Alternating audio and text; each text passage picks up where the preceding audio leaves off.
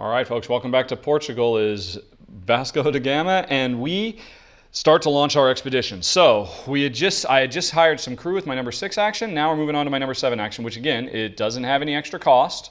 So here it is. It was me, and it is me launching an expedition. Oh, by the way, I just noticed in between, I accidentally took this off of the table. I really should have, this was the disc that I should have moved this disc into position to indicate that nobody else can grab the king this round. I accidentally took this one off the board. That was dumb. Anyway, so I am launching an expedition. I've got a ship. I've got the captain. I've got the crew. Now remember, this ship required 3 unique crew. So I'm going to have to give up 3 colors. I'll give up a purple, a blue, and a gray. Just go back in the cup. And by flipped, now this ship has been launched. It's got a crew, but it still needs a captain. Boop. Now it's got a captain, and it's a crewed and captained ship can be set on an expedition. And since I've just chosen to do that, I'm going to slap her down. Now, it's a number 4 ship, so it can't go very far. It can never make it to Mombasa. It basically only has access to Mozambique and Terra del, I don't know how to pronounce this one, and Natal. Because you can see each one of these has a 4 space. So, and here's the interesting thing. This is a tough choice to make because, well, actually with a 4, it's not that tough. If I had a higher one, if I had like a 6, I might choose to put it in the lowest space or in a higher space. Oh, is that going to happen? No, it's not. Okay. Anyway, though. So basically, I can only put this in a 4. And if I remember, when I pick a spot to put it in, if I put it here, I'll get another ship for free. If I put it here, I'll get a crew member for free. If I put it here, I'll get a captain for free. I think I will put it here. Now, whenever you put a ship down, whenever you launch an expedition, you immediately score victory points equal to the place you end up. So I scored 4 victory points just now. 1, 2, 3, 4. And you get your bonus. In this case, I get 1 crew. So I can take one off the board or I could draw a blind. Now, I want to have a variety of color. And if I draw a blind, I might end up getting another gray or another purple, since that's what I already have. So instead, I'll take either a blue or an orange, I think. I guess I'll take the blue. Because if I had left the blue there, when Jen goes to buy, she could buy 1 color, pay $1, and she would have been able to get 2 blues. But now I've taken one of the blues, so she has less she can buy there. All right. So I went here, I got my bonus, and I also got my 4 points. That's it. It's simple. You have to have a launchable ship, and then you launch it. Okay. Although there's a lot more that goes into thinking about this, but that doesn't really start happening until you get some higher value ships. Well, maybe I'll play through another round and we'll see some of that. But anyway, that was my number 7 action. Now, on to number 8. It is Jen. She can hire crew now. Although, here's the thing. She only has $4 left. She would have to spend to get... See, I totally got it wrong. If there was a ship out here, like say this one, if this ship were out here and it only required 2-color crew, that ship would cost her $1. And buying 2-color crew would cost her $3. So she would have enough. She would have 3 plus 1. She'd be able to get another ship launched this turn. But all the ships that are out here require at least 3 crew colors, which cost her $6, which she cannot afford. So she now has a choice. She could buy some crew for a ship that she won't be able to launch, or she could pass and, let's see, what was it? It was number 8. She could pass and make $2, so she has more money for later. Now, if she passes on buying crew, she's also passing on getting more captains as well. But remember, she got a free captain right from the get-go, so I don't think she cares so much about getting a captain right now. Although, this is the interesting thing. If she comes here and buys no crew, then that means, since she got no crew, buying a captain would be totally free. So Jen has 3 choices. She could pass and make $2. She could spend some money and get some crew, and then and maybe spend some money and get a captain, or she could get no crew and get a captain for free. Those are all good choices. But Jen is so low on cash and she has no more cash coming, I think Jen is going to pass and make the $2. All right, there we go. So she just made $2. Right, so that was number 8. Now, action number 9. This is me again. I am visiting the nobles. And now I would love to come up here and get my own bonus action, but Jen's blocking me, so I cannot come up there. But what I can do, let's see. And remember, I talked about this before. I could have come over here to the monastery, gotten the Monsignor on board, and that would give me another missionary. And so, boom, I've got 4 colors, which means in the next round, I'd be able to get I'd be able to captain a ship that requires 4 colors. You know, like this 7, well, that's very, very cool. So I could do that, or I could come over here and I could take the other merchant away from Jen. Or I could just make $4 and I'll have more cash for next round.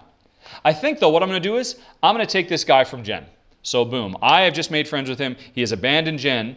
And now, because we've done that, I get access to the ship he is going to launch this turn. And I could launch it right now, immediately, or I could wait till later. And I think, what the heck, I will launch it immediately. I'll launch it right now. And so now, remember how Jen, she got to put this 9 wherever she wanted? This is an 11. I could put it any place. But I got to be thinking about wherever I put it, it's going to get me either a free captain, a free crew, a free ship, $2 or $1. And I think, actually, I'm going to put it here. Now, I don't get the 5 points because the other merchant gets that, but I do get the benefit. I get 1 crew member of my choice. And I think I'll take this orange here because now I've got 4 unique colors. Very nice. I've got 4 different ship's rolls. Okay, so that's pretty good. Nice. And what's more importantly, this port has now filled up, and that will come into play later. And actually, Jen's really happy about that. Oh, I didn't think about that. No, because Jen, right, okay, it didn't matter. So that's interesting, though. I don't have to put this here right now. I could wait. And I could wait to see where Jen is going to launch this boat. Because if Jen launches down here, it's very, very different for me than if Jen launches over here and takes this 4 spot as opposed to this 4 spot. Because if she launches into this 4 spot, then maybe I want to take this ship and move it over here. Because that'll fill up this port, and that means Jen will lose this ship for reasons that will become clear later. Whereas alternatively, if she comes down here, if I put it here either way, then Jen loses that ship either way. Oh, wow, I didn't think about that. You know what? I think I am going to wait. So I'm not, although I would like, well, I'm just going to put this back. I'm going to wait. I could have done this immediately, but instead, I'm just taking the guy, and I have 2 opportunities. I can launch his ship immediately when I become friends with him, or I can wait until what is called the navigation phase. I'm going to wait until the navigation phase, because I'm going to wait and see what Jen does. Okay, so anyway. So that was my number 8 action, I think. Now we need number 10. And that is Jen. Okay, so Jen, she could buy another ship, and she needs another ship because she has a captain. Let's see here. That one's gone, but I think she will buy another ship. She could actually afford 2. She's got $6, so she could spend $4 and get 2 ships. But that's a bit expensive. I think she's only going to buy 1. Now, what is she going to buy? Let's see. She has no crew at all. So I think she's only going to spend $1, and she's just going to buy the last ship that only requires 3 crew members, or 3 crew colors. She's going to take that one. Now, captain can't go on here because she hasn't put a crew on it yet. All right, and that leaves her with $5, so she's doing pretty good for money for next round. Okay, and so we've done all of these actions, but wait, there's one more action. Remember, since Jen was in good with the king, action number 21 happens now. Okay, which means Jen gets to launch a ship as well. And here's the ship. It's already got her crew on board. It's got her captain. And like I said, since it's a 4, it can go here or here. And so, yeah, Jen's got a bit of a pickle. Because if she goes here, it's going to want to move on here, and it might get lost. If she goes here, well, that's the thing.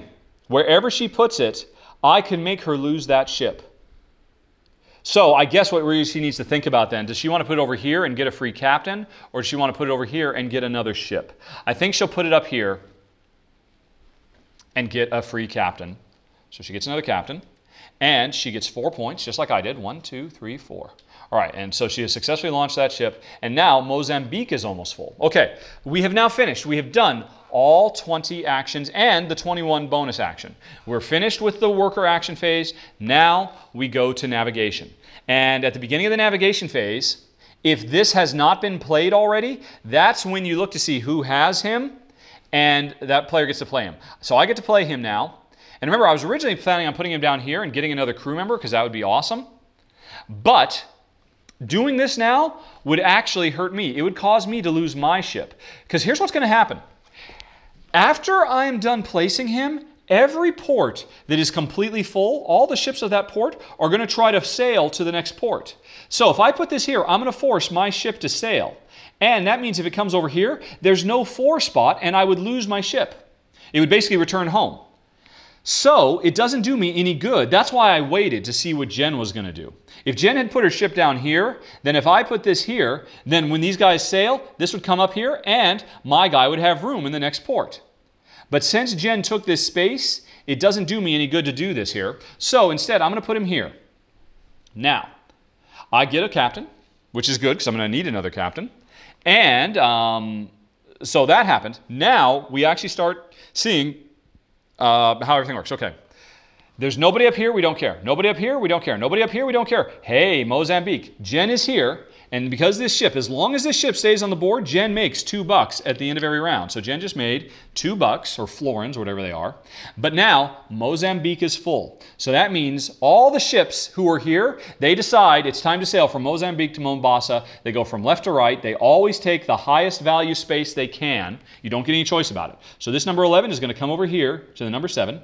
This number 9 is going to come to number 7. And then Jen's number 4, dun dun dun, there's no place for it to go. It can't go to the 6 or the 5. So this ship is done. It's it's basically sailed as far as it can go, and it just can't be pushed any farther. So it's out of the game. But Jen gets her captain back. So now Jen has 3 captains. She's set to launch 3 ships. But it's kind of a bummer. Jen would have loved to have kept this on the board for a while longer because it would keep earning her money over and over and over again. And so now it's gone. That's why she would have loved to put it down here and just it could have stayed here. And, but the thing is, in Natal, it was going to have to move up here because Natal was full. And if I had made this full, yeah, if she'd put it here, but that's the thing. If she'd put it here and I hadn't filled this up, then it wouldn't have been able to sail and it would have gone home as well. So Jen did the best she could with this. It's gone. But she gets one more benefit. Because the ship successfully left Mozambique and finished its journey, even if it's going home, Jen gets 2 more points. 1, 2. So we're tied for points. All right. So we resolved Mozambique. Then we come down here to Terra to something or other. I get $2 for this ship.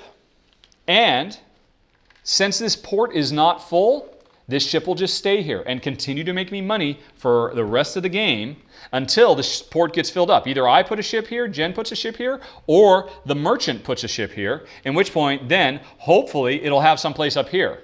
But if this 4 is already filled up, then it would have to go home as well. So there is a lot of brinksmanship that goes on with the sailing. I mean, I barely scratched the surface. There is so much of this game. A big part of the game is figuring out how you want to risk manage, placing your workers, but an even bigger part is where you're going to launch ships to. Because, I mean, we've had plenty of games where, hey, I've got a big old 9. I could launch here and land 9 points. But instead, I'll put it down here in the 6 points, so I'll get 3 less points, but that'll fill up Mozambique, and it'll cause all the other ships to move up, so there's lots of consideration that goes on over there. It's really brilliant. A lot of cool stuff. But anyway, so we came down here. Terra is not full, and so I just made my $2. This is empty, and we are now done with the navigation.